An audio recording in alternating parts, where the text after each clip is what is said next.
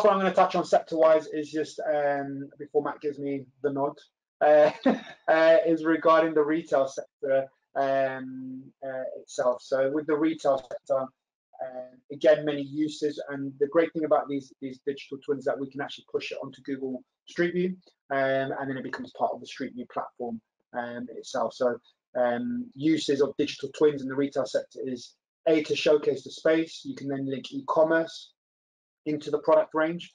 You know, post-COVID era, online is just massively catapulted into huge numbers, and people are using digital more in their time, spaces, mobile even.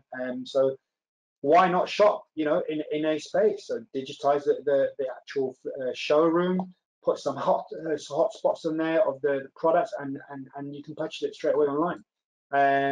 In this client, which is Calvin Klein and the Tommy Hilfiger group, you know, in the process of already digitized pretty much the entire asset showroom base here in the UK, and it's constantly refreshing with new concept stores and things like that. So they use this a lot more internally, more for their visual merchandising team.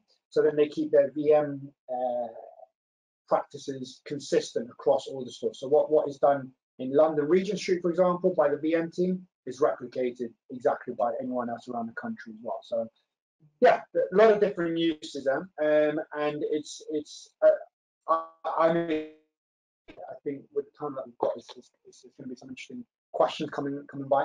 Matt, I think I'm going to wrap up. I didn't look at the time there, so apologies. I'm not. No, that's great. Thank you, Simon.